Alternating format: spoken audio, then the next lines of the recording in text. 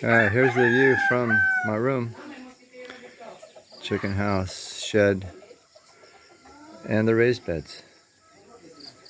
I'm gonna go walk down there and give you more of a close-up look. But in the meantime, I'm gonna show you this. We just harvested some spring onions this morning. They're bunching them up.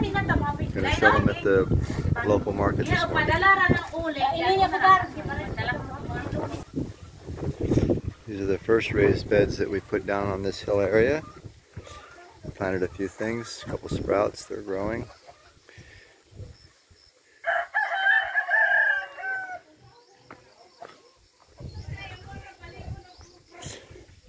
We ran some water hose yesterday, extended different feed runs.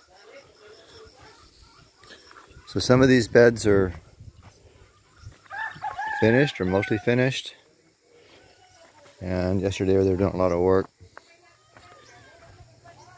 This one's obviously not finished. Moving down into here.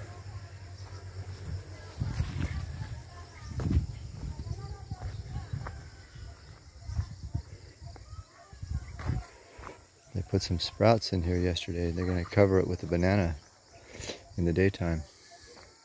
Now, these beds were more finished with the compost mix that we put in. These guys are planting corn, I think.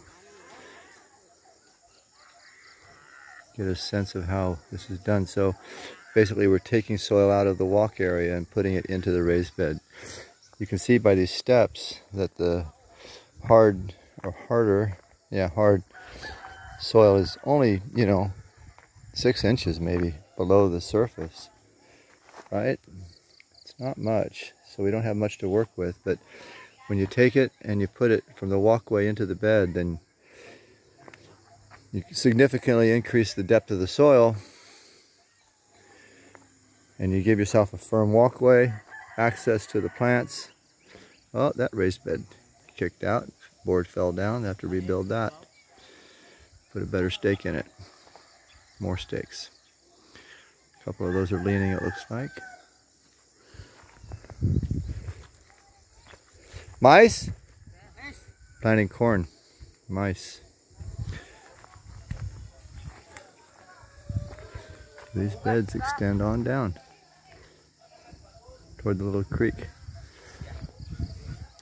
And then we have some running around the hill over there also.